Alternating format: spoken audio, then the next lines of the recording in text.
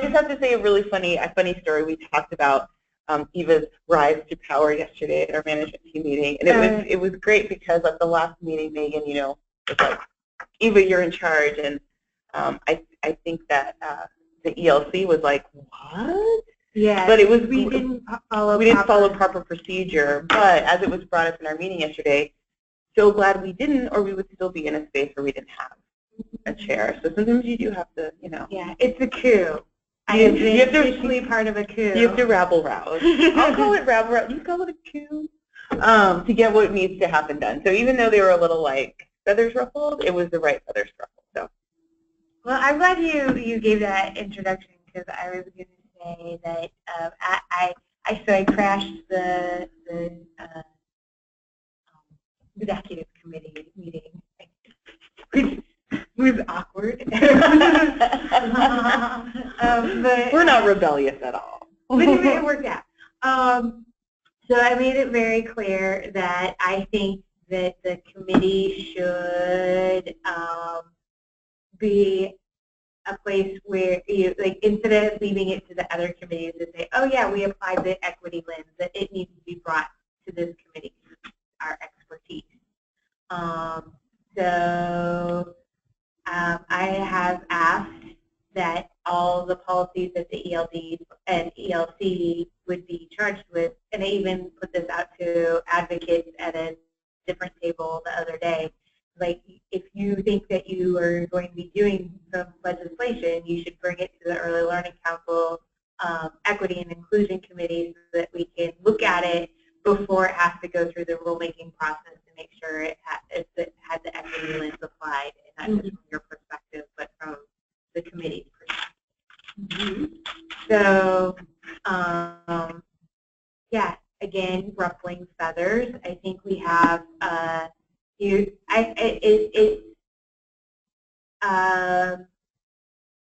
it's something that a few people have a hard time wrapping their minds, I guess, around that concept. And I don't mean it to be any sort of like bad or good.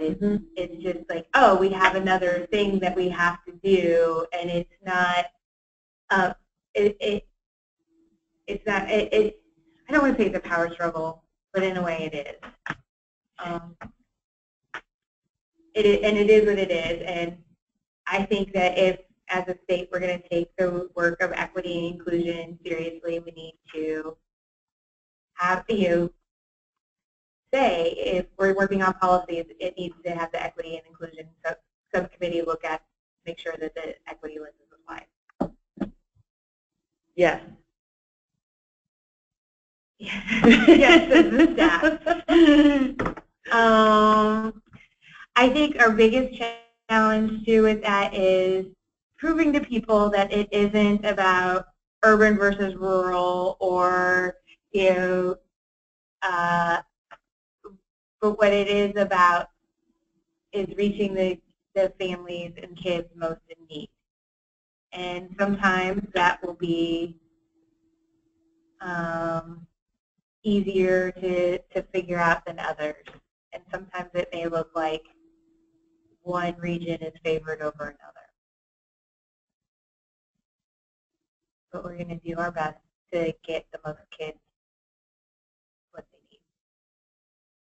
I think originally when we put together the targets for the Early Learning Council, it was estimated to be about 40% of the kids in the state could be considered at risk in some capacity because either socioeconomic status, race or ethnicity, or use of a DHS or self-sufficiency program.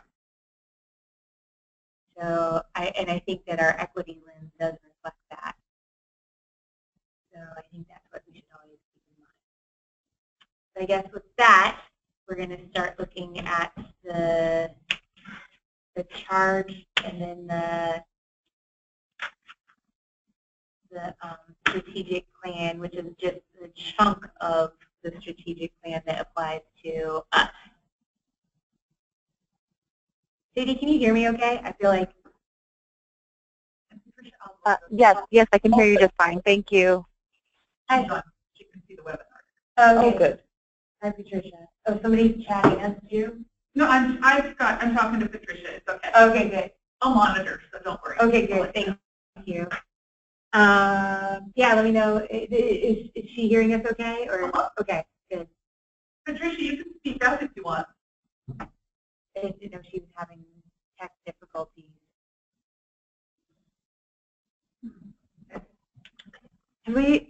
I don't remember if I've met Patricia before. Okay. We could do room intro. Yeah. Oh, yeah. Thank you.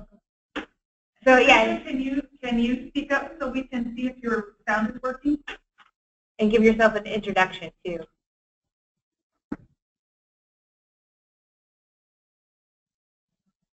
Is she typing? Oh. Trying to talk to her because we've been texting back and forth on here, and it shows that her sound is on and it's not muted, but I'm not hearing her, so she might need to dial in on the phone.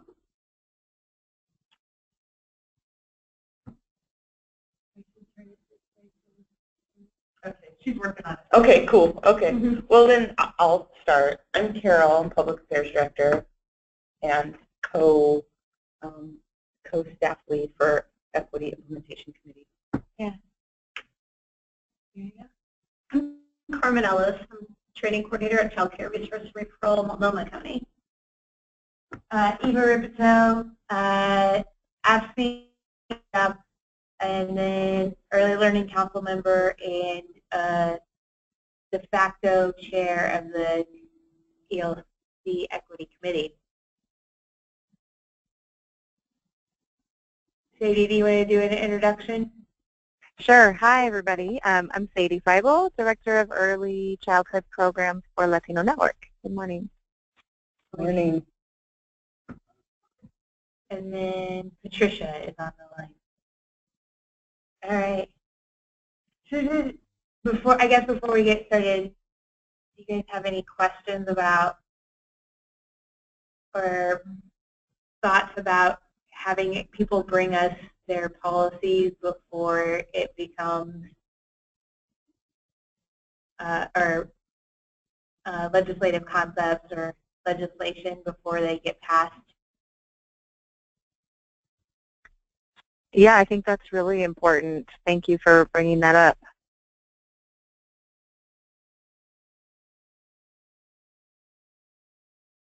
I think that's a good use of our committee time. Okay. Make sure I wasn't like taking on too much and that we were right on track. Great. So I have up on the early learning. Does it make sense to look at the charge first or the strategic plan? Sorry.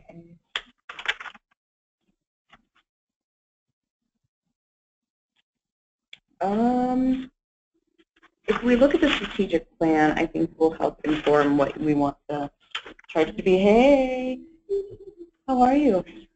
Oh, thank you. Miss Joyce just got here. Here's our charge and it's a work session. Yeah. You guys wanted a work session. Let's work. We do. So Eva was just asking, and you can help inform this, obviously. Do we want to go through the bigger strategic plan of the whole early learning system, or do you just want to start with our equity charge? Hello, everyone. This is Patricia. I think I'm in already. Oh. Hello. Hi. Sorry, having difficulties with technology.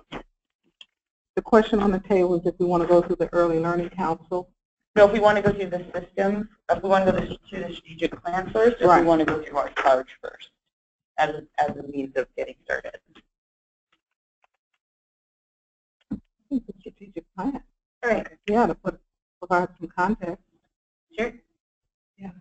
So each September, the Early Learning Council has a retreat, so we're coming up on that quickly. And we go through, we created the strategic plan. The council was created in 2011. So I think the strategic plan was created in 2014. I'm trying to remember where I was in, yes, 2014. Yeah. And then we kind of updated it a little bit last year at our September retreat. So that's why it has a 2015 to 2020 strategic plan. So the strategic plan is actually pretty big, and it encompasses all the subcommittees. And in it we have the goals of each, and with the overarching goals of the council.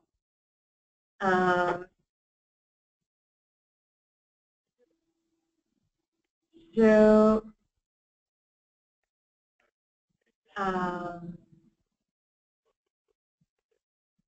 I guess I would like to hear, did everybody get a chance to look at this before?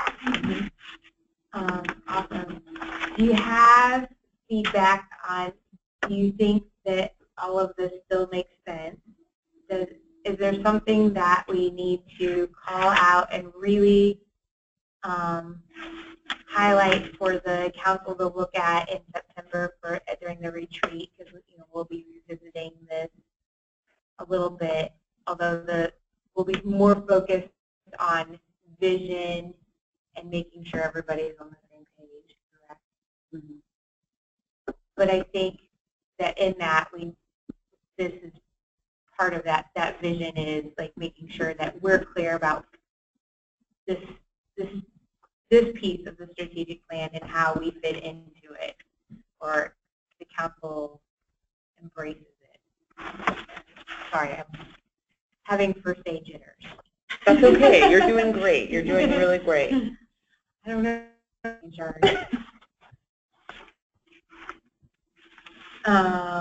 So I think if I can support you, yes. I think what we want to think about is if what we have in this equity council charge is reflected, if the strategic plan is reflected in that. So when I look at when I look at our charge for the folks in this room, it's a lot. Yeah. And it's not, and it's a lot, and we're not getting the support back to do this kind of work. Right. So how can we refine it in a way to take it back to ELC and say, this is what we actually want to be doing, and we need your support. Thank you. To do that. And I had a conversation with Megan about this. That's what her and I were trying to meet before she left. This is a long thing, and we need to be working full time with the division in order to get all this done. Right, and even then, it's yeah. And I remember that you have said too that we need get a focus so that we can get that done. And I think when I look at it, I'm like, holy cow, forest, where are the trees that we need to really sustain so that the forest does live? So yeah, are there specific areas that we as a group should? I look at the strategic plan priorities. I guess when I think of a priority, you think, okay, this is number one, this is number two, and there are some things that will be overarching that are always applied to those priorities, right? But like you said, it's a laundry list and they get overwhelmed. So when I look at the bullet, advise the ELD on developing a consistent approach for listening to communities, incorporating feedback, vetting, resulting action, and ensuring perspectives from underserved communities are regularly heard. I mean, that's an easy one. Yeah. That's an easy one, I think. If we gave them advice based on our experiences, based on some of the things that they're doing. Yeah. That I could see we could do that. We could knock that out. Well, and I think we have Yeah. some groundwork laid through the, what was done with Preschool Promise for community outreach. And At least on the, and given that, we always make improvements or know that we need to invite more people or figure out better ways. And the one above that, advising them on developing disaggregated data collection standards. That seems like something that the council needs to already be doing. Right. And we should not have to, I mean, we can advise them of what we think, they should be doing, but there are people in the system who should be able to say, this is what we're doing. Are we missing anything? I'd like to know where they're at now, right. And then be in a better position to say, have you thought about this? Or, it would be useful to have X, Y, and Z. So to me, it's like some of these things, it's hard to say whether or not we should be doing them or focusing on them without knowing what's currently happening. Yeah, I would agree with that. I mean, the data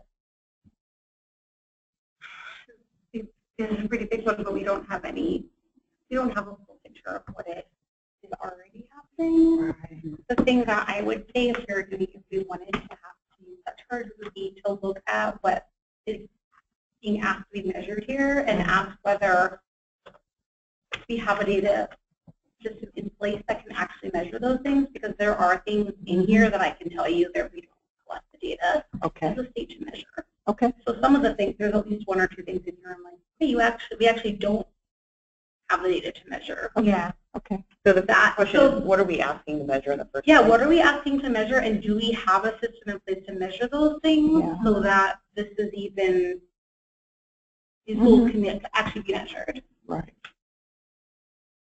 But we don't, I think as a committie, have to dive in pretty deep to understand where we are now.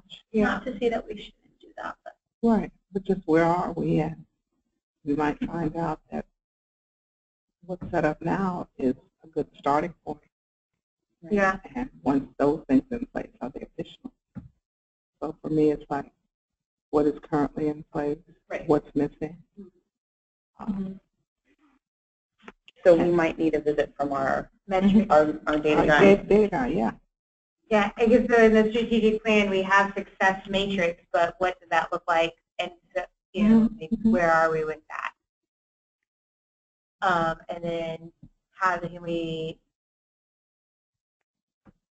I guess then we apply the 8 questions. Well, I guess not all 8 questions would apply to looking at the metrics. Maybe they would.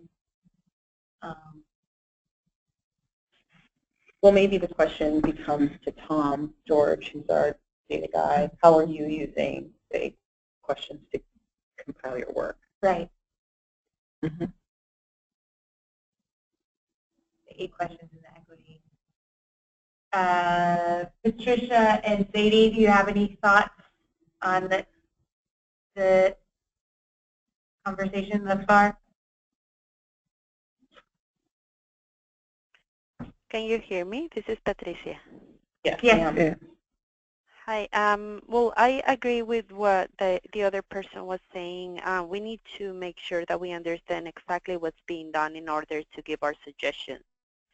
I was reading at the strategic plan and all the different strategies being used by this, and I like it. The only part that I have a question in regards to equity is on goal number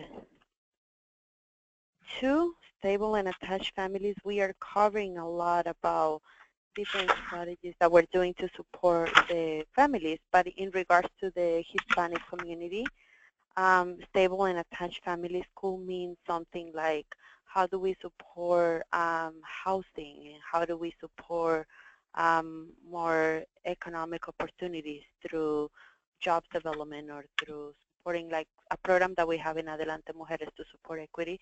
It's called the Small Business Development Program, and we are supporting Latinos, specifically everyone, but specifically Latinos and more in regards to Latino women to develop their own or to start their own business and have more economic opportunities to have more stable families.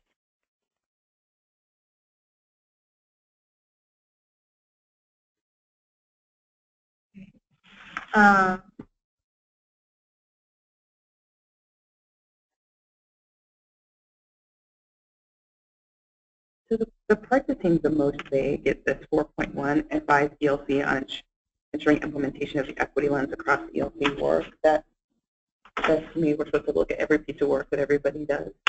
Yeah. And we're not doing that. No, not at all. And I think that's why I explicitly said at the committee, the executive committee meeting the other day, like I want this to be an expectation that the committee, everybody knows that the committee will look at anything that we need to do.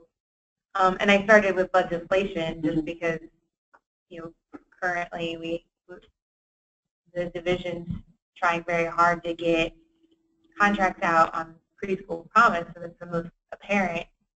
And there were lots and continue to be lots of debates around how the policy, if it's equitable across the board.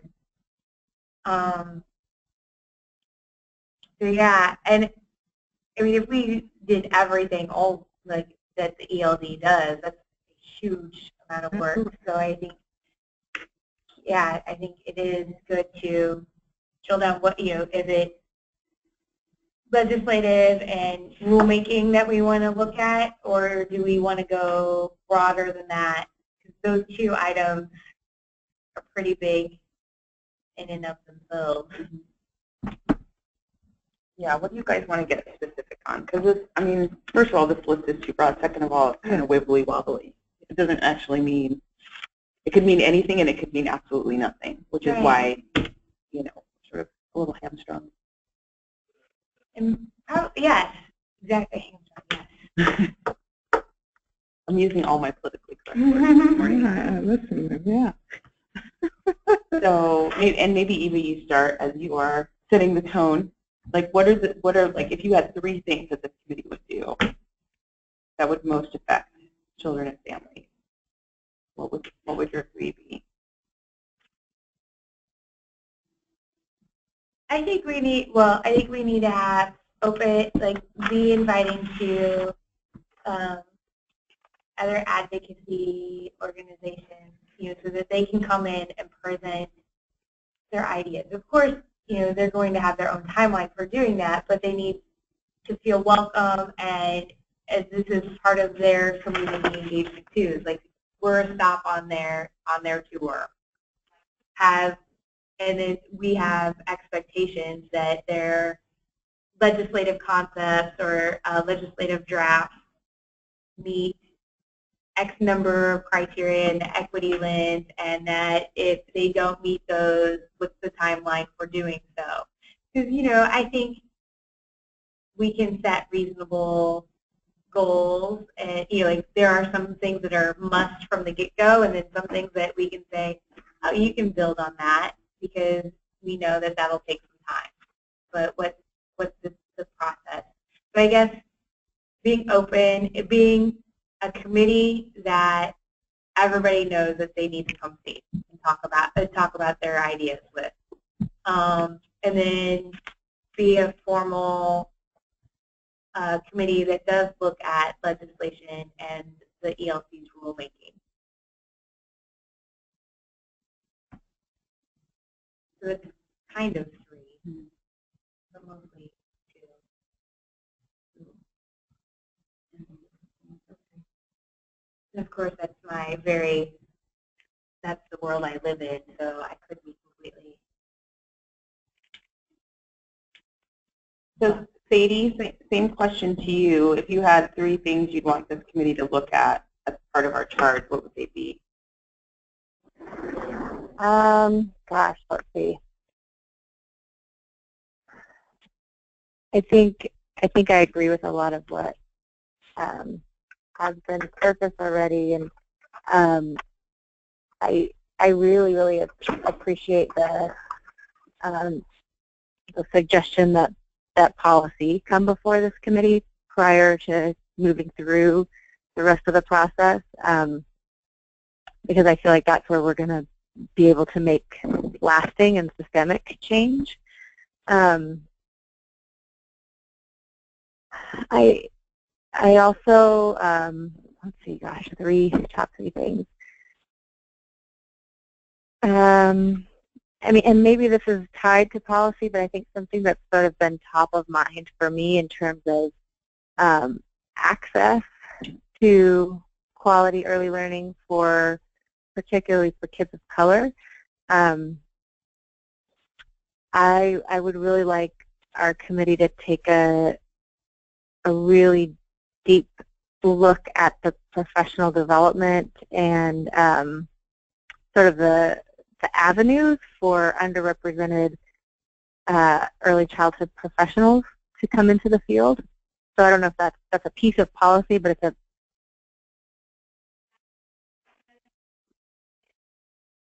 right. That goes directly to policy that ELD wants to talk about this session, and actually David Mandel's going to come to our next meeting. But yeah.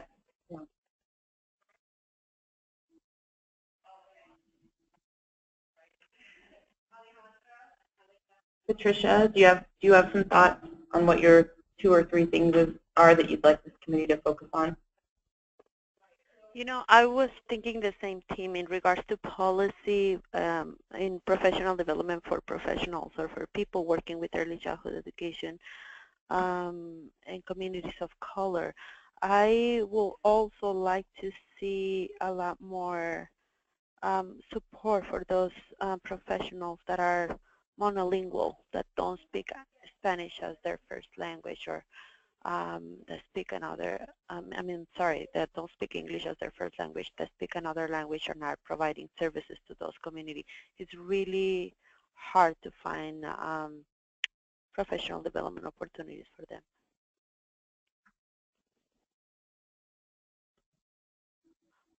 Looks like you have this one. Joyce, do you have some feelings?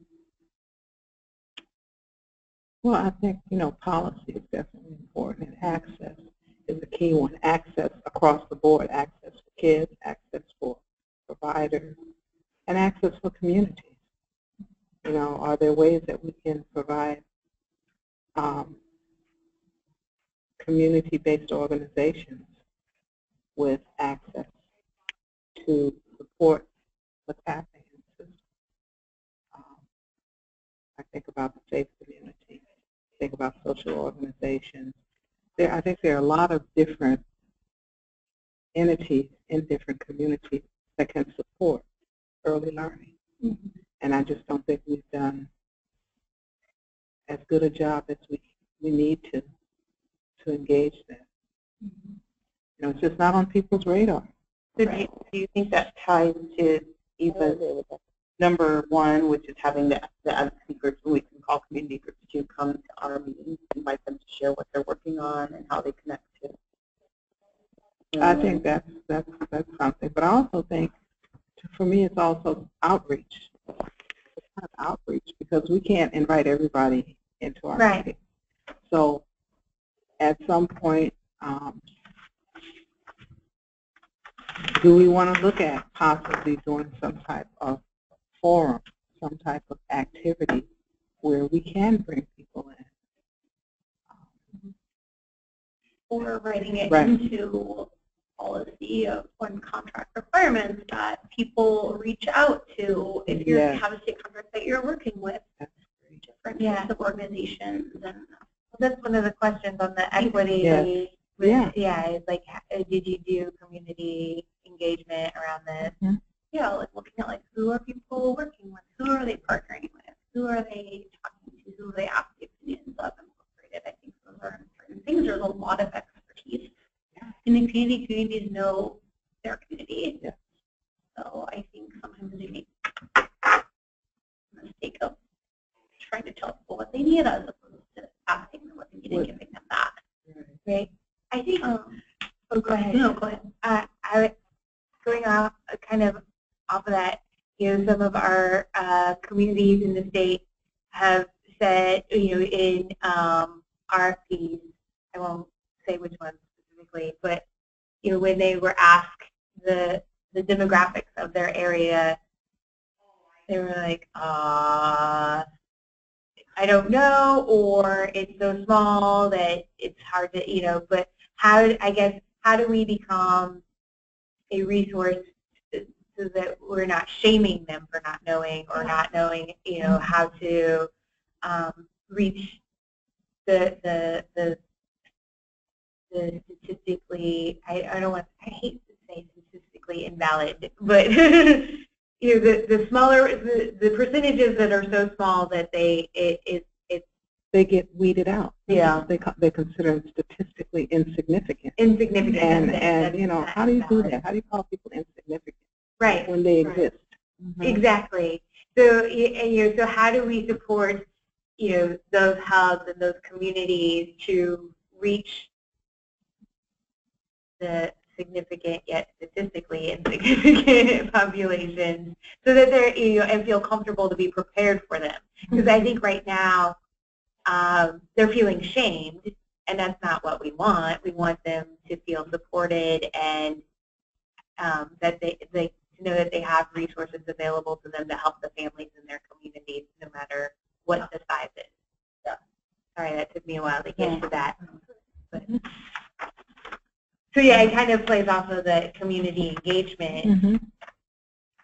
Yeah, I was gonna, and that actually ties right into what I was thinking based on in reaction to Sadie about like professional development and making sure that different groups of early learning providers have access to that professional development. Because I think that sometimes those smaller statistical groups get, they often just get left behind. Like that's what we're all talking about. But I think that we're at a place where we have to shift from meeting the needs of like the mainstream and then reaching those smaller groups as sort of an afterthought. We have to shift our thinking to just starting with those smaller groups. And I keep saying it, but we're not doing it. Right. Everyone is still taking on projects, doing them in English, and then figuring out afterward who to get to translate it or who to get to be an interpreter. How are we going to deliver this online thing to these people who don't have computers? Like, we need to just start with the people who don't have professional development, who don't have computers, who don't have access. And to me, that's what equity would be. Right. Start with the groups that most need it and then go backward from there. Right. Which is just a big paradigm shift. But I think that that's something, like, that's kind of the work of a group like this, is when people bring policies to be like, okay, let's just start analyzing your policy from the perspective of the people who most need really disadvantaged. Right. And to challenge people to do that with us, too, like to invite them to do that with us. Can I add something to that? This is Patricia. Yes, ma'am. Please go ahead. I think that adding to that comment, we also need to make sure that we are providing those professional opportunities for communities that most need it, but looking for culturally appropriate professional development opportunities. Yeah, it's not about going and getting one of those trainings that we have provided for many years in English and trying to translate it into another language when so many times that information is not culturally appropriate. Right. Yeah. No, I totally agree. When I'm talking about professional development, I mean culturally responsive. Right. Hi, this is Sadie. Can I chime back in? I think my call dropped. Oh, yes. What I wanted to also add, and thank you, Patricia, for your comment. I absolutely agree, and I also, there's also, I'd like us to look at the definitions of high quality early childhood staff as well. because there is research that supports that having staff who reflect the young children that they serve is a strength, and that children learn better. And so I feel like often for early childhood providers or potential early childhood providers from communities of color, there are institutional and historic and current barriers to meeting the educational requirements that exist in order to be considered highly qualified. And so I would really like us to take a look at other definitions of highly qualified or other components that sort of stack up for a provider to be considered highly qualified. Which plays into that preschool comment. Yeah, Right. as opposed to seeing people as being at a deficit. Right. Yeah. Right. I think it's important. I agree with you that like we need to look at how we can support those professionals to reach that they already have strengths and to use those strengths, and then to look at our expectations and how we might support them continuing to grow as opposed to being straight deficit. Yeah, I just wrote strength-based. Yeah. Yeah. And I also think there's precedent with this. I mean, I feel like the term highly qualified teacher, highly qualified provider came around with No Child Left Behind. Yeah. And even with the implementation of ESSA, there has been a rethinking of what does it mean to be highly qualified. So I think there's also precedent to re-engage in that conversation that I think came about, you know. Do you want to do a quick introduction? Oh. On the phone, sorry. Hi, everybody. Here's your wayward person, Lillian. I'm Green. I'm the Equity Director from the Early Learning Division. I'm sorry I'm late. I went to the movie building and then had to come up here. I was just on autopilot. Oh no. Yeah, I love autopilot. It leads me astray often. Yeah, I was like there's a particular way that leads the girl to get here to go to the movie building, so autopilot. So I want to just, this first bullet, identifying and analyzing service disparities, local population by hubs region. Has that been done? I don't think we have a full report from the hubs. I mean, because they all came online at various times. I think some might be a little bit ahead of it, but I think that's something that we could actually easily say, this is an expectation that we have this done, at least some sort of initial report by X date. And I think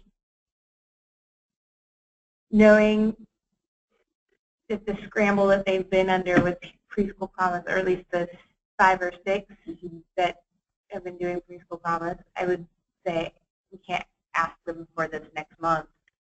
But they might have it too. But I don't know. It would be a reasonable timeline for getting a report on that.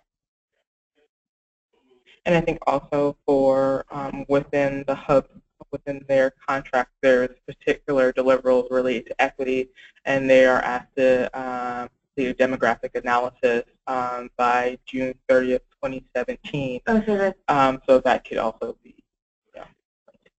So we could. So they need to do demographics by June 30th? Yeah, demographic analysis. Can we ask them to also, or maybe say,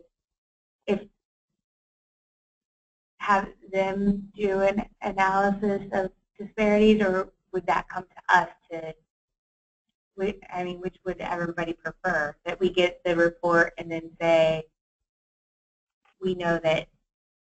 Like you want to, like they give the report, we identify the disparity. Right. Would that, I mean, I guess, because the report is just demographics. It's not showing the programs too, right? And who's accessing the programs. Well, I mean, I know that deliverable is still being, crafted. So if there's particular areas that this committee would like to see included, or that could be included in the conversation.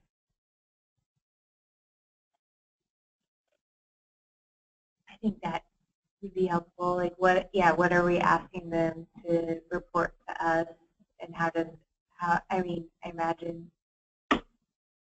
that it has equity lens, but we, if we're asking to look at all policies and legislative concepts or whatever, maybe that's something that we look at. What's the timeline for doing the deliverables from the ELD? For the completion of for the completion, June 30th, 2017. Oh, so but for you guys to give what the hubs are expected to. I think it's due out mid to end September. So you have time to inform them.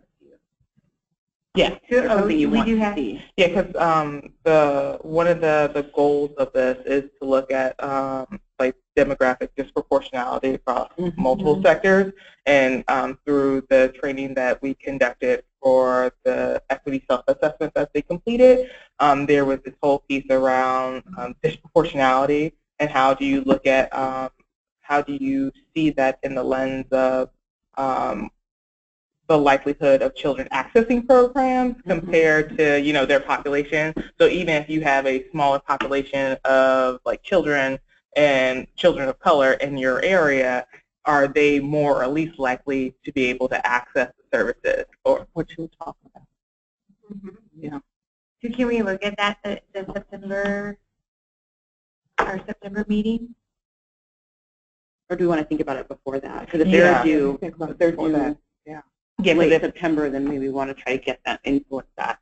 Yeah. So if there's like particular things that because I know that's my lens around like really looking at because the demographic analysis, we get demographic information for all of our programs on a almost quarterly basis. So it's digging deeper than just like the basic demographic analysis of looking at the number of children, and I think it harkens to like the access, like the ratio access for children in these particular areas compared to the population of children that meets the criteria for their program. How are they gathering the child level data? It honestly, it depends on our programs, because some programs, they may, if they are impacted by dollars from ELD, and for, we have some demographic level data for children, but that may not be the case for all programs. So again, it's a program by program basis, and I think that's going to be an interesting conversation for hubs and looking at the scope of like the sheer number of programs in which they're supporting and aligning with in their catchment areas. So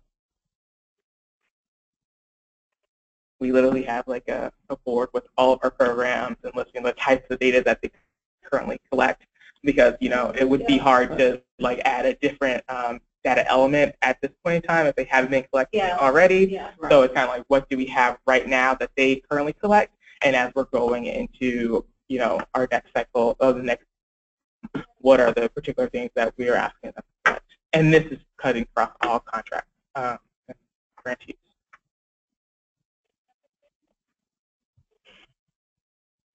I'm just looking at the calendar. Our next meeting isn't until September 20th. So if we were to look at that and advise it, is that something that we would be allowed to give feedback on individually over email, or is that something that would be, because it has to be public? Right. I'm trying to remember all the rules. Yeah, what can we do by email and what can we do? Or can we have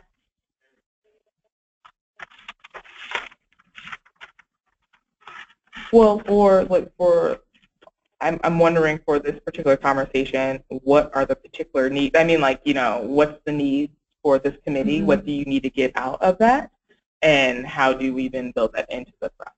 Right. If that's the case. So yeah, I think, we were going through and trying to figure out, filter the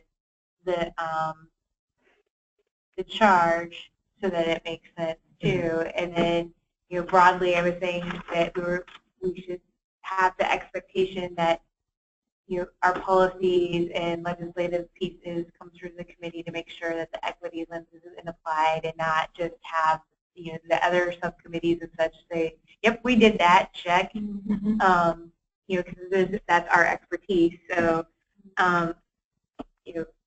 going through and looking at each of the bullets okay, so we have this first piece. I mean, so maybe just at this point we ask for a report on it, and maybe we, because it'll be an ongoing thing with the hub. So we, from this point on, we say, okay, what does, what were the deliverables that the division asked for, and what's the, and then, how do we refine that process going forward to make sure that the equity lens has been applied and, been at least brought forward to this committee too. Does that make sense? Yeah, I think a lot of what we're trying to do is it's a little bit going backwards because people have been charging through work without asking the equity committee anything, right? Even though that's what they were supposed to do, but has not been empowered by the ELC. So how do we backtrack and then move forward at having people include us moving forward? Right. So I guess that two processes. Yeah, one for things that already happened and one for things that are coming. Exactly. So how do we inform what the hubs are doing now, knowing that we're expecting them to be more inclusive moving forward, which is a tricky question. Right. And tricky for how do we jump in there. Right, and I think it's tricky is like we're actually a support, not a tearing down, but a lifting up kind of committee.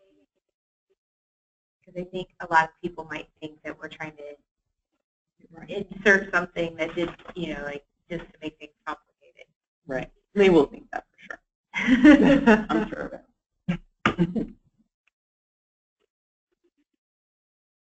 So does that refine any of this? That all that conversation? Is there spots of refinement you want?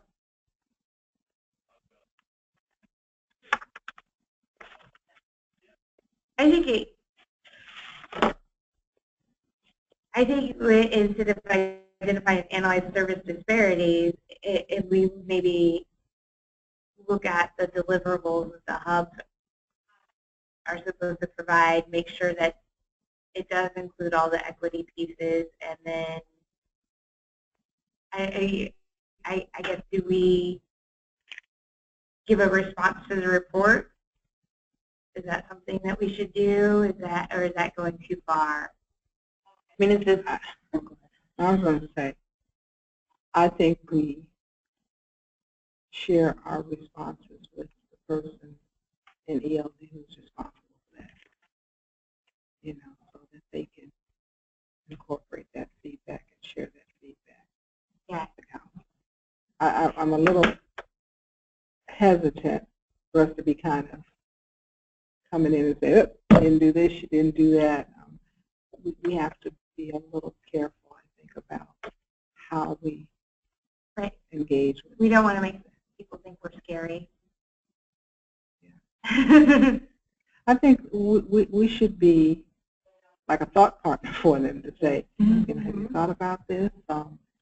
Based on experiences that we've had, this is something that you need to take a look at and see how it would inform and strengthen the work that's being done. Right. Yeah. And I think it's real important to bring people in who can share the kind of information that we need in order to inform what our recommendations or advice might be. And that goes along with the making sure that we're being supportive, not shaming, and then getting the answer or getting to the answer that we actually.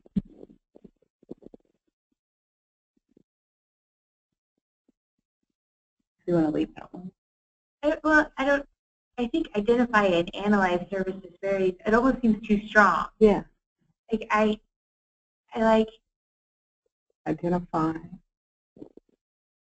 Because it almost puts the onus of the identification and the analysis on this committee. We don't want that. I think we want to identify and respond. Feedback. Yeah. Analyze to me sounds real heavyweight. I mean, we can't do an analysis, a legitimate analysis, in a 2-hour once-a-month meeting. It sounds like it's kind of like, I agree with you, but I think the way that it's written kind of sounds like you're like going out and finding it, Yeah. as opposed to analyzing what's presented to us. Right. Which I think if we're just talking about analyzing in front of us, Yes. that's a big job, that makes sense. Yeah. But something Yeah. about the way it's written makes it sound like we're like equity, capacity, development, community. Right. Like finding it in the current policy, and that, yeah, is really amazing. Would it be So almost, it's like reviewing the disparities and providing our feedback. or like review and analyze service disparity report for focus of population? Yeah. Yeah. Because again, I mean, like, I guess That like, makes it clear that We're- someone's already done it in the work. We're just analyzing what's been provided to us. and I'm wondering, I guess, like for me, I always think about like the intention of like this particular one. Like, was this to get the state of affairs? Like, you know, is this like the moment to like, you know, have a foundation around the state of affairs of what's happening, and there's service disparities compared to their hotspots? I'm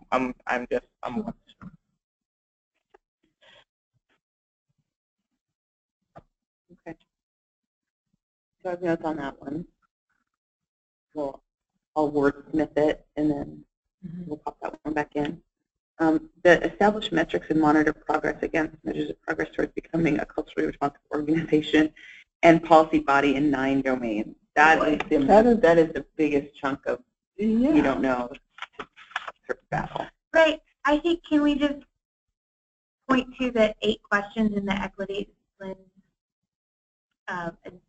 in the addendum, the 8 questions, or you know, yeah. do our policies answer the 8 questions listed in the equity list? And the 8, because we have it. I don't know. Yeah. Give it the equity, then maybe we can put it. And I'm wondering, who is this targeted towards? Like, is this charge? well, Yeah. I know it's a charge, but I mean, is this directed towards the ELC? Because I mean, like, we know that the division itself has completed the self-assessment and identified 4 of those 9 domains.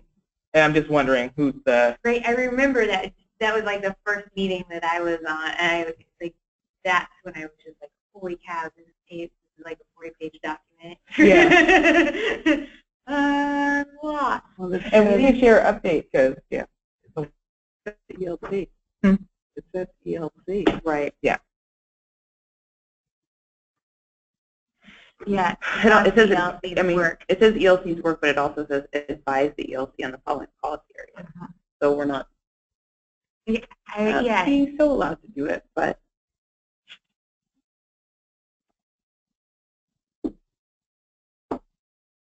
so changing the ID and analyze service disparities, we can do that, and we can advise them on how the hubs are addressing or not addressing disparities. But how can we do that for the rest of these bullets? Or do we want to do them for the rest of these bullets? Well, I don't. You know, each committee is. You know,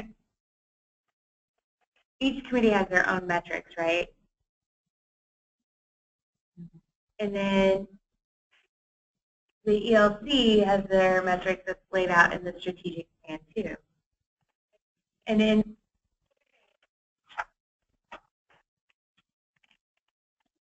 so I guess our question is, do each committee's metrics and the Early Learning Council metrics have,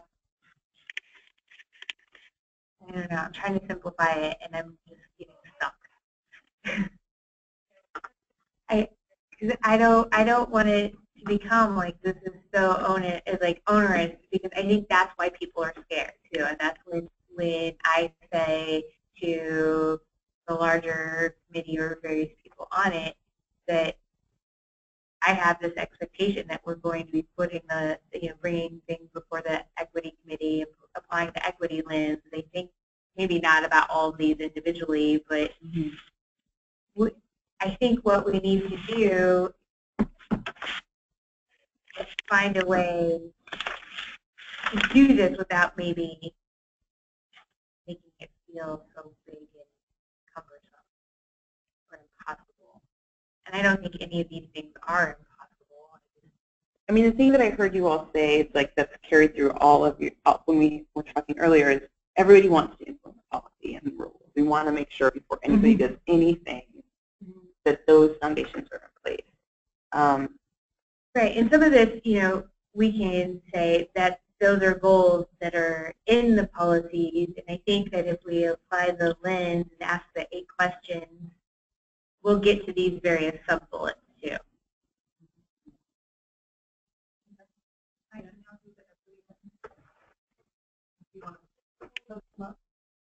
Because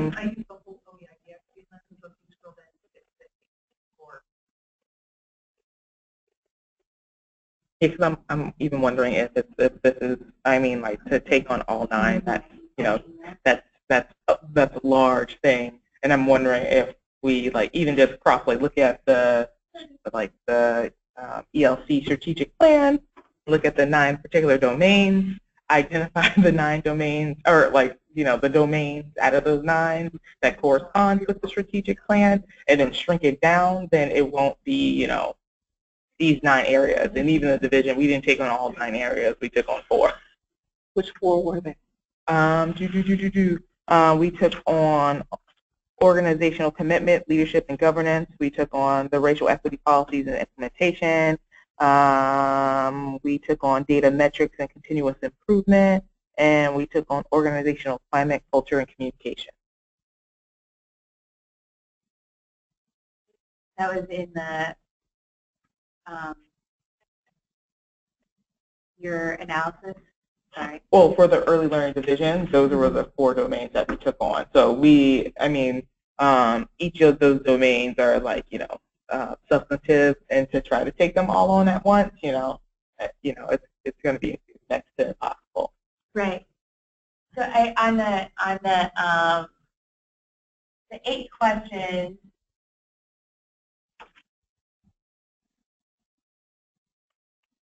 It's the objective by utilizing the equity lens, the OEIB aims to provide a common vocabulary and protocol for resource allocation and evaluation of strategic investment. The following questions will be considered for resource allocation and evaluating strategic investment. Who are the racial, ethnic, and underserved groups affected? What is the potential impact of the resource allocation and strategic investment to these groups? 2, does the decision being made ignore or worsen existing disparities or produce other unintended consequences? What is the impact on eliminating the opportunity gap? So how does the investment or resource allocation advance the 40-40-20 goal? Or what are the barriers to more equitable outcomes? It is political, emotional, financial, so on. 5, how have you intentionally involved stakeholders who are also members of the communities affected by the strategic investment or resource allocation? How do you validate your assessment in 1, 2, and 3? 6, how will you modify or enhance your strategies to ensure each learner and community's individual and cultural needs are met? 7, how are you collecting data on race, ethnicity, and native language? And 8, what is your commitment to P through 20 professional learning for equity? What resources are you allocating for training in cultural responsive instruction? So if does it make sense to just replace and leave that? No, because I think that would fall into domains, racial equity policies, and implementation practices, right? Yeah. So, and as Lillian was saying, we only took 4 on. I wonder if this group takes on 4. Right, because the 4 that are sort of I'm hearing are the racial equity policy and implementation, workforce composition and quality, community collaboration, and resource allocation and contracting practices. Those are things that are themes that I've been hearing in here for 3 or 4 months now, or the things that we've been trying to focus on and tackle. And it corresponds with the Right. Yes. Thank you. Sorry. Thanks for letting me walk through that. Yeah, of course.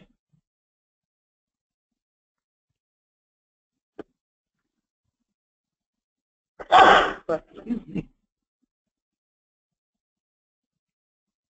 Carol, could you repeat those?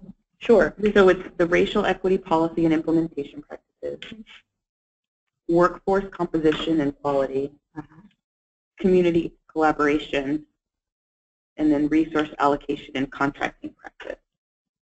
It's funny. After you read through them the first time and I went through and I checked, I was like organizational commitment, leadership, and governance, but we don't really have very much control over that. Right. So, Lillian, the ones that you cited, that was organizational commitment, leadership, and governance. And racial equity policies and implementation practices, organizational climate, culture, and communication, and then data metrics and continuous improvement. Okay.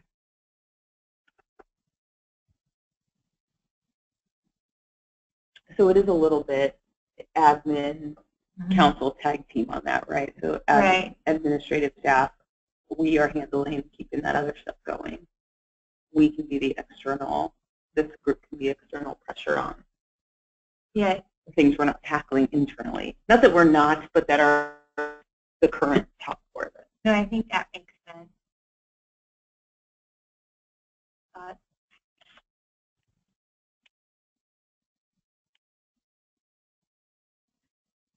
I'm fully open to all the other interpretations. Yeah. I'm just trying to think of a place to start. We have the same interpretation. Okay. Sadie or Patricia?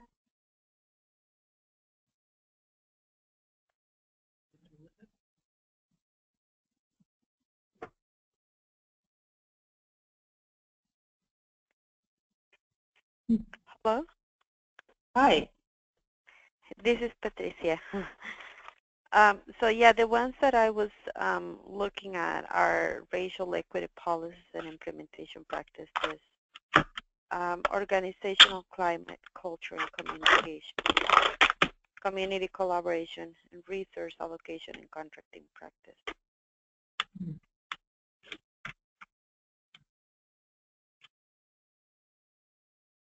How do you feel about those?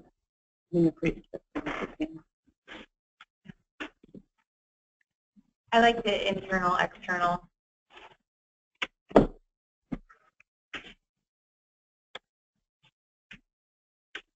Sadie, is Sadie still on? Sadie, are you still on? Yes, I'm here.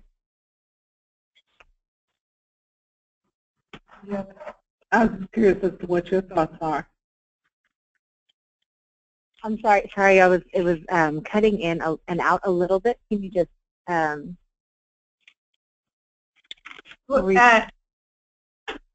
you have any particular thoughts on the picking four that we should focus on as a committee? In the go back. picking just 4 of them? Did you say pick 4? Yeah. 4 of the 9. Yeah. Okay, thanks.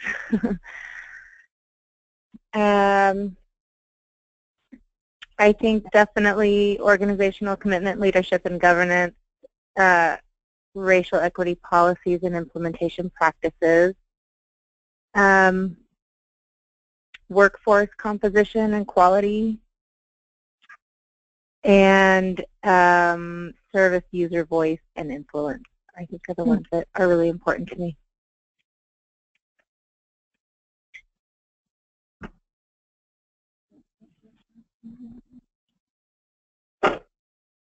Yeah, for access, I see the importance of all of them. Right, of course. Right. So yeah, but I think if access is one of our biggest, service, user voice, and influence should definitely be. But I don't know if that is tied with community collaboration. I think one thing. One thing with executing this in the division, there are so many cross points because I mean, like with our culture responsive verbal and written communication, that means how are we getting materials out to the to our constituents? how are we receiving feedback, how are we utilizing that feedback. So like there's many crossovers, so you know.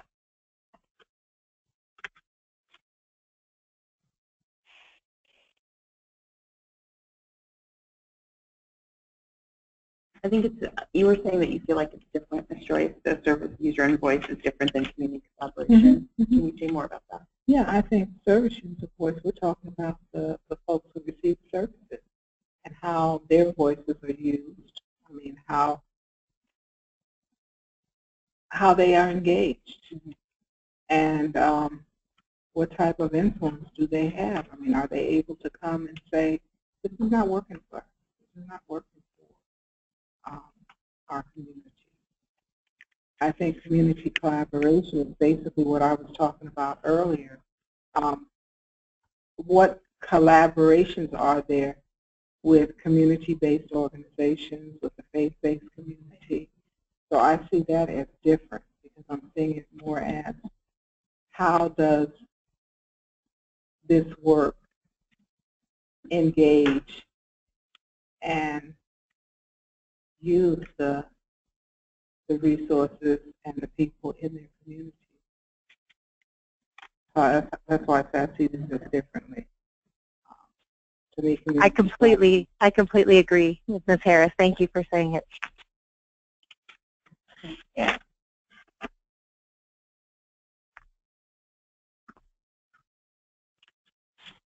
think it's, well, yeah, I think it's communication and collaboration, two pieces, like community and then individual.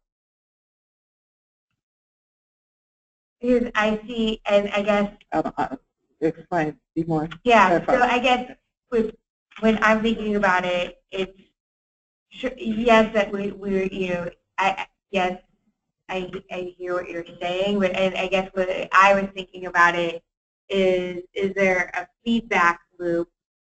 Because there are going to be things that are state funded that we do have more say so, and then there might be things that are community partners that are completely nonprofit based, right? And that isn't to say that we should ignore those things or not acknowledge them or work with them, but we don't have any sort of governance over them, right? So what we, you know, are we accessible? Are we checking in? Are we working as, you know, like, are we acknowledging that those things are happening? And then on the service user voice and influence, I guess, like, are we having town halls? Are we being responsive to those? Are they in conjunction with community partners? Because that could be, like, I'll just say AFSCME is the community partner. So when we do community outreach to providers and we access them through AFSCME's lists and everything, that's service user, that's community partner, and there's a feedback that, you know, where we're getting information from providers who I would say are also huge advocates for the parents that they serve. So I was approaching it a little bit differently. Like, yes, there are programs, community collaboration and programs, but I'm not. Okay, so we're talking two different things. Right. Because I'm looking at service user and that whole notion of voice. Right. Is people who are directly impacted right. who are using the service. And I'm not talking about union, I'm talking about the actual people, a parent, right. a grandparent, and then the influence that they have. Right. Because often they don't have influence. No. They can be upset, but they don't have any way of doing that. So that, to me, is what service uses. To me, I see that it's very specific. Absolutely. No, I agree 100% on that. Okay, yes. Now community collaboration to me is very different too. Because to me, community collaboration means how do you use or how do you engage and provide outreach to those community-based entities who may not be using the services, but who may be able to provide something. For example, you have the faith community. And I know there's some churches that have, you know, child care programs. Mm-hmm. So how might they be engaged to add value to what is being provided through the state. Yeah. So I'm thinking community in a more trying to see what word best describes. I'm talking about everyday people who need to be a part of this in some way. Right. And they may not necessarily be an organization whose primary focus is on this particular scope of work. Yeah, no, and yes, I think I was getting at it in a different way because I see the community groups as yes being stakeholders, but also a conduit for getting the user voice and influence too. Mm-hmm. So that's why I was coupling them together so that it's both. So when you're looking at community collaboration, are you getting community collaboration where the program is being considered in a way, like do they provide these services, and then who do they have when we talk to them, when we have a town hall or a forum or something, are the people that are using their services there to have the user voice is, the community group is the conduit for the user voice. Because right now, it's hard to find an individual, just as you put a call out, can I get some people to respond to how the services are being, do they have access, it's usually done through a community group, and that's why I was using community collaboration and service user voice in the same group. So I guess sorry. Go ahead. Hi, sorry, this is Sadie again. And I see that they can be very connected, working for a community-based organization. Partnering with our organization is often a way to get service user voice. So I see that logic, and I would advocate for keeping them, calling them out separately, because my concern is that often the service user voice will fall away because it is the hardest.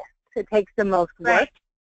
Right. And so not calling it out makes me feel uncomfortable, I guess, in that, well, I believe that all of our intention is good. If we don't say it and commit to it explicitly, it may not happen.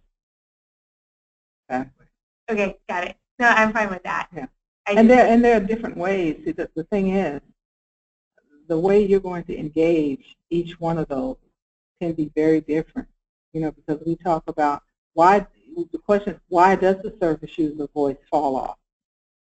What are we not doing to keep them engaged? We kind of know some of the things that you have to do. Already so many hoops to jump through. Right. But if people know that their voice is valued, that they will be heard, and if they can see concrete examples of how something that they brought to the table actually gets addressed and followed up on, then you have a different sense of wanting to be engaged, wanting to be involved as a user. So I just think it's two different, it can result in two different approaches. Yeah. And the outcomes in some cases may cross the line, but no, I see what you're saying. I agree with Sadie that they need to be separate. I guess what I was trying to get to, because I don't want us to pick one over the other, and if we're picking 4, maybe 5. Yeah, 5. I just wanted to say, is that something that we could say communications and collaboration with communities and service users, so that it's like my preference would be with Sadie to keep to focus on them both, and we can have 5. Okay, we can have 5. I just want to because I think there will be alignment with some of the approaches, some of the things that we will do. So I have a little slide note right here that fits in really well with this conversation about service user voice and influence. I have talked with several people about this legislative concept. where we add serving on committees and board commissions, and then like subcommittees of those as a adding that to the list of civic duties, like jury duty, that you would be allowed to have time off. Like your employer doesn't have to pay you for that time off, but it would be protected time off. I have approached the governor from your AFSCME? Yeah, it's on an app. Oh, okay. This is Eva's idea to get more people involved and feel like they can be involved. Like this is like we're saying, this is something that's valuable. This is something that's valuable. Employer, please allow employee to have this time off. And it is so valuable that we consider it on par with jury duty, legislative duty. You know, like if you're elected, you have this protected time off. So why can't, you know, somebody who's appointed to a board or commission that's a government entity have that protected time off too? Because I think some of the problem is that when we approach parents and individuals who aren't in positions like ours, where we're expected to do something like this, they feel intimidated. They don't feel like they can ask for the time off. And so I think that if we were to say your voice matters, that we need to back it up in legislation. I guess the only problem I see with that is the unpaid time off. Right. Many of the people who we might really want to be at the table can't afford to take the time off. Yes. And that's the problem with I hear you. I was already thinking about the employer argument of what you want me to pay them to do this too. Yes, ideally. So maybe we do start with like it's a paid day off. But if having to give them the choice of like, oh, I'm out of my paid days, but I still want to go to this meeting, they can do it. So yeah, and I've talked to a few legislators. They're interested in it too, but we would have to get, as this body, we would need the governor's sign off on it because we're a committee that serves it. Right. But see, this becomes an equity issue. Right. You know, absolutely. An issue of access. And if I mean, it would be great to have people to be able to do that, but the reality is we're already talking about populations of families and community people who can't afford it. Oh, absolutely. You know, we can do this because it's part of our jobs and all of that, but a lot of people don't have the kind of jobs where they can do that. And I would feel really uncomfortable sitting in a meeting, and there's two moms sitting here, and I'm knowing that they're not getting paid. No, I agree. I would much prefer that they have paid time off. Right. As Eva and as no, I understand. But I guess the thing is, if you're going to ask for something, it needs to be the ask should be equitable. Right. I'm all for it. I was always starting from the place of like, people aren't going to go for this. But is there a way that there could be a stipend included to compensate them for their service? I mean, it's public service. Mm-hmm. Some boards and commissions do receive a stipend. Early Learning Council is not one of those. We do get mileage reimbursements. I know that there have been some committees and subcommittees where they being the ELD staff, have made arrangements when,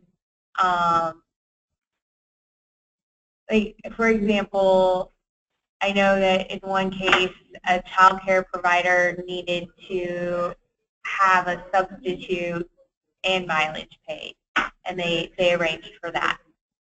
So could we make a case for a parent who would need, I mean, to me there's a similar kind of case, really, that they need a special accommodation in order to participate. Yeah.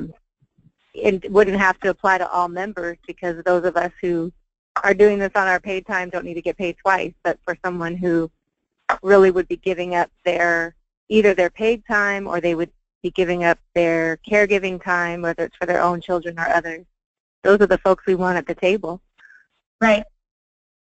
Yeah, I think that's a detail that could be discussed in policies. I mean, just across the board for putting protected, serving on a government appointed board, commission, committee, council as civic duty that's protected would go a long way in saying your voice as a service user is valued.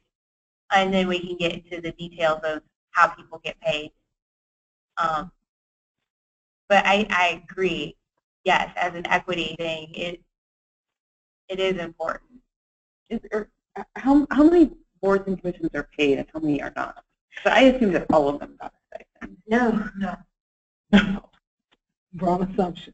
Totally wrong, clearly. Yeah, and there's so many boards and commissions, and there are only very few that get a stipend. And I believe, I don't even think, I can't even venture it yet. That'd be interesting information. Yeah. That's what I'm thinking. Yeah. I know a lot of them have self-chosen not to take the stipend anymore as opposed to having their budget cut, whatever that budget is, which is always very small. Right. Mm-hmm.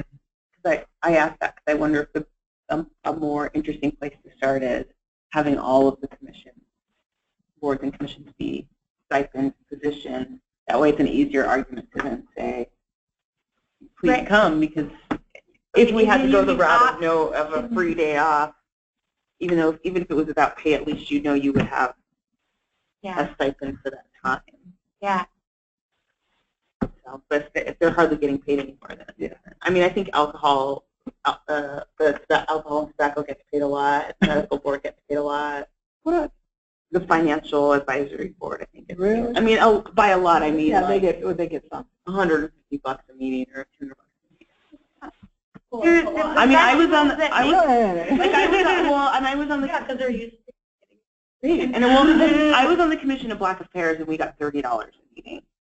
Wow. Right. So I was already like, how am I only getting $30 a meeting, and the dental board is getting like some boards oversee. That's an equity issue in itself, right? It is. Wow. Wow. Yeah. Right. I know, everyone's just like, wow. So, yeah, so that's what I brought up, because there's like the disparity in that space. Sure it is. Then how do we, And it's like, wow, so all the professionals that make money get paid, and it reminds me of Vince Stiller and Janine Garofalo did a self-help book like back in the 90s, and it was like growing money was one of the chapters, and you like just put it, like if you have $1, you just put it in a jar and it's going to grow more money. Oh, that would be nice. Yeah, I was like, get for my jar some out. people that's true. So just for time check, we've got 30 more minutes, and so I will point to you, Eva, of what you want the rest of your 30 minutes to be. So I guess we're going to pick 5. I'm going to summarize this. 5, so that we don't lose community, and I appreciate that conversation. I like that we just had a robust conversation about something. Let's call out some more stuff. So just to be clear, for the ones I've got squared, so when I edit this, it'll be racial equity policies, service user voice and influence, workforce composition and quality, community collaboration, resource allocation, and contracting practice. Awesome. Okay. Yeah. And Sadie, I know you wanted organizational commitment, leadership, and governance. Lillian mentioned that is one of the top 4 for the early learning division team. Okay. And since her and I are here all the time, we will let you know if that feels like it's not happening. Okay. Yeah, and sounds good to me. Okay. I do like the internal external approach, and I think that what we've just landed on too is something that we do have influence over. Versus, I think if we were to try to influence the organizational climate and organizational commitment, that would be a harder stretch for us. I mean, we can do the ELC bit, but right. Okay, so to be clear, I'm sorry, are we those are the 5 bullets that we're keeping. Bullets. Mhm. Are we also keeping the first bullet, identify and analyze service disparities? I think we're changing that to. I've got it. Oh, yeah, review. Yeah. That one's being Yeah. modified. Then we're keeping the second bullet, but we're reducing the number of Domain. domains. Okay. And then on the advise the ELC, Right. we're actually, I said, I think that's something that we'll get our need data to guy to come visit and and then revisit that one, just figure out. Because right now we need to know where we are and how we as a committee help tailor the questions to ask. Because right what I now, wrote down. they're in the Okay. process of developing their data governance board, and I think that would be a great group to have present, and then also Yeah. have in that conversation around what's the fields and what's they're asking, and Yeah. what's the game plan around. Advise the ELD and develop consistent approach for listening. So that last one we said that happened, or that. The culture responsive community engagement. I mean, that happens at the staff level. I mean, that happens in our administrative role. Yeah. This last bullet okay. seems like it ties directly to what Ms. Right. Joyce and Sadie Right. were saying, which all of us are saying, Yeah. which is Right. how are we better integrated Yeah. with the ELC meeting, and how are we getting community voices Absolutely. heard at that meeting? And so leave it on to some more. I'd like to about keep this one. Yes. Yeah. I would really like to keep this one. Yeah, I mean, Your yeah. wish is our command. Yeah. I think we should have it, like, part of that is, I know we submit our reports, and that's usually done through consent agenda, Mhm. but I think that maybe we have the expectation where we highlight something and maybe have somebody from the committee always present, even if it's by video or telephone, or like we can record something and play it if that's impossible to get somebody, but like have some sort of update and have it be on a regular basis. Like, I think that submitting the written report, some people read it, some people don't, but I would like to have some sort of like visual or audio visual interaction. And what's the logging mechanism? I talked to Alyssa, who's the council administrator, a little bit about this, but how do we get back off the consent agenda and into the actual agenda where the equity has, 15 or 20 minutes to have a conversation about what we've had a conversation about? Right. Right. Yeah, because I think that putting it on the consent agenda just gives permission to ignore the work or assume that it's getting done, or it's just another checkbox in. Right. So I think they can't. I'm happy to advocate that we always have some time on the agenda, but I would like to ask for other committee members to weigh in on that discussion with Pam and Lindsay Capps, I guess, is the person to go to right now. I mean, he's the person that staff are reporting to. Oh yeah, that's an update too. Sorry. Yeah, right. So currently, Megan's last day was August 4th, and there has not been an interim named interim ELD or Early Learning Systems Director named, and so all staff are reporting to Lindsay Katz, but he has not taken on the duties of the director position because he has other duties already assigned. Oh, maybe 5 other days. So staff are charging ahead with all that they have been charged to work on before Megan has left, and there is a search for a director. And I get it with, and I was left unclear clear about whether or not an interim person would be appointed. I mean, the tape's recording, so yes, we are.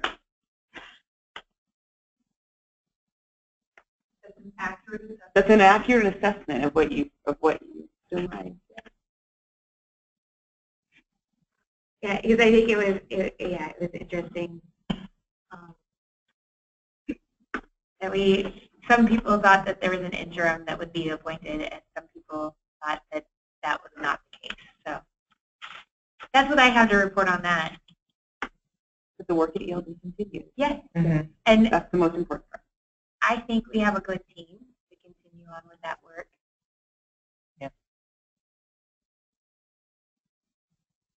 So can we get back to as Yeah. far as to this little aside? Yeah.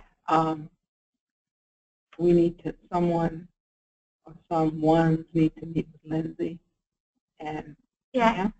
Pam. Yeah, I think Pam should hear from us too. And that needs to happen sooner than later, I would think. Yeah. I think everybody wants. I'm trying to find the right words again.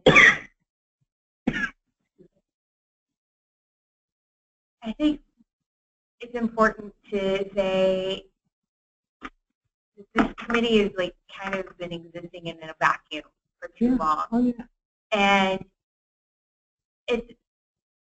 there are many reasons why that did happen and has continued to happen, and and I think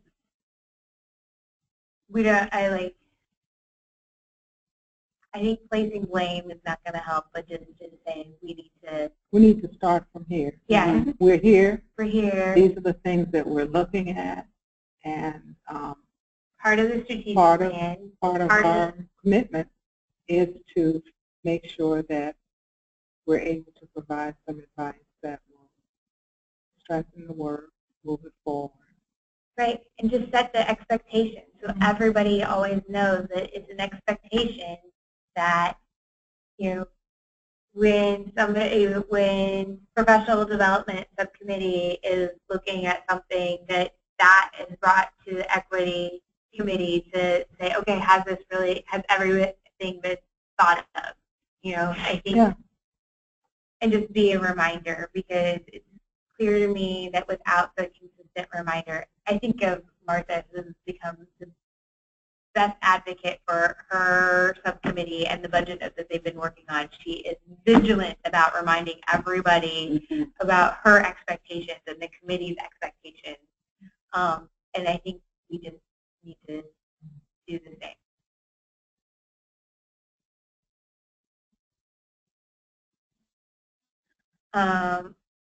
Does anybody have any other thoughts about, we've already gone over, one of our first tasks that we did was the grant making and request for proposals. Do we want to review that again?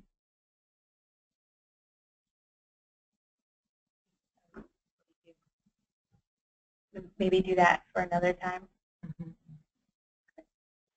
Yeah, because I think for this, for this particular one, we have the RFP and then the repeat RFP process that we're working on, and the work that we were looking at before was for the repeat RFP process, not the RFP process, which are two different. I know it sounds weird, so yeah, we may have to. So maybe we come back on that piece of the charge on another day before, and we'll want to do that probably before legislative session, because I'm sure legislative session will create more RFPs for us to look at. Maybe. Yeah. This will be my first legislative session.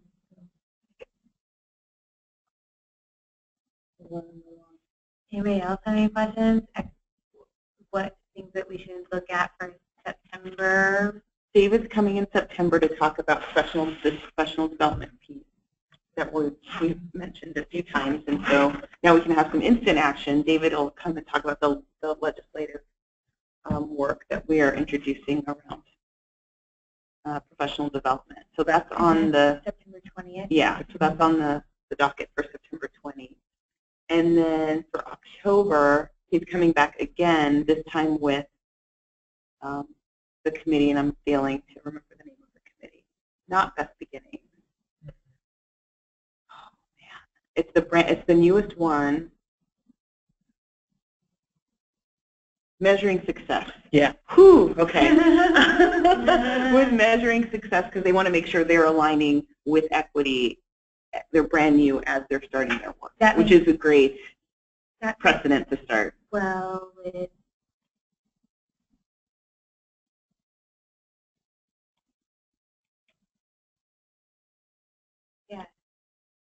still fit into our 5 priorities. But yes, establish metrics and monitor progress. Mm-hmm. So making sure that they're who's part of that committee? Measuring success is David Mandel, Panero, and then folks from the community, volunteers. So it's a subcommittee of ELC. It's brand new. I think it's 2 or 3 months old that they've been building members. Maybe so important to have equity lens over how they're measuring success for kiddos. Maybe we have a list of who's on it, and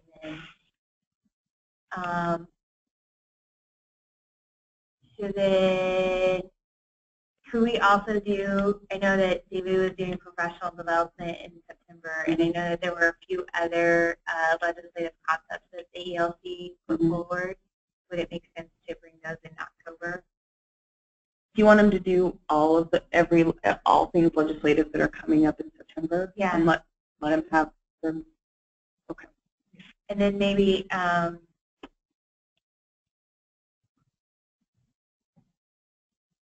we could also ask, because I know Children's Institute is working on some stuff,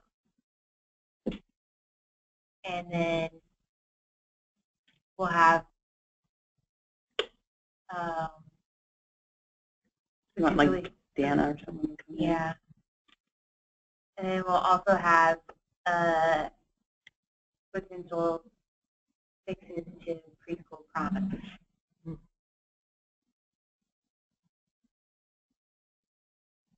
So September's all legislative action. So we'll do ELD legislative stuff. We'll invite Dana if she wants to talk about what they want to propose for this coming session, and then preschool promise PP fixes. Okay. So then October, measuring success. Should we ask for an overview of all the committees?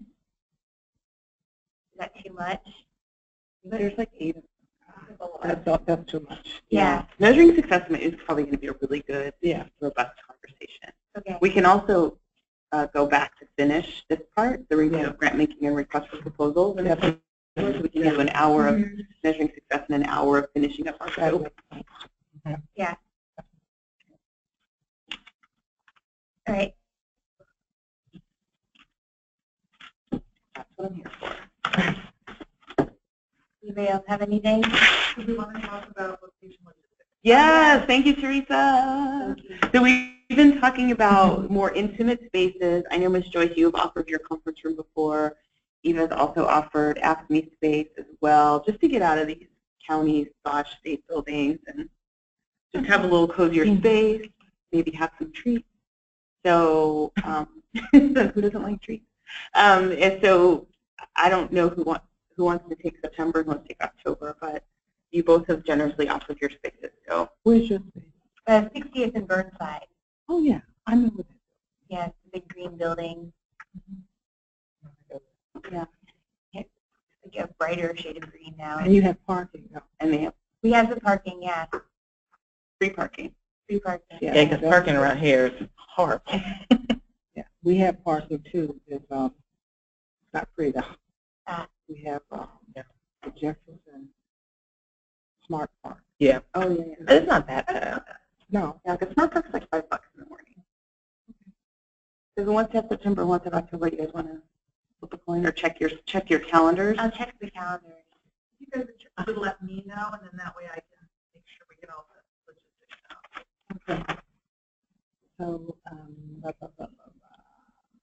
we're definitely on for September 20. I'm good. Yeah, I'm good for all of those dates. I will wait to hear If from either of your stages are September 20, we still have this you. as a fallback. Okay. In case whatever you have is already booked. So let's figure it out by Friday, Okay, I'll check my calendar at work and then we'll and see what's we can get available. with We have about a that. boardroom that. And then I think next step is trying to encourage the rest of our fellow EIC people to come. I'm hoping maybe now that it's getting meatier, focus on the meat of the work, we can get Charles and Cody and They're Richard not on this committee though. Charles is. Charles, were you on this? Mm-hmm. Yes. Feel free to, tell him next time you see him that we miss seeing him here. I do tell him every time. Back one day I even said, not to guilt you, but Here comes some guilt. And I'm wondering how to message, because I mean, I'm so I'm like this conversation. I love the conversation that we had in the space, and I'm wondering how to message the shifting conversations that we're having now to them.